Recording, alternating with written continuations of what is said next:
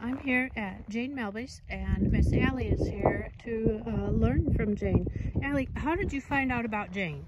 I had seen her barrel race at a couple barrel races like Glen Rose and Waco and stuff like that when I was about 13 or 14 and was starting out barrel racing, and had always just kind of kept up with her on Facebook and stuff like that, and I just decided I wanted to come learn from her because I knew she was really good. Wonderful. And you brought a horse here with you, right? Yes, And what are you hoping that you can get figured out here with Miss Jane? She's 5, so I don't have a ton of experience with young colts, so I just want to learn how to become a better competitor and little things that I should do better on training my own colts and stuff like that, and just try to get better. Sounds wonderful. Thank you.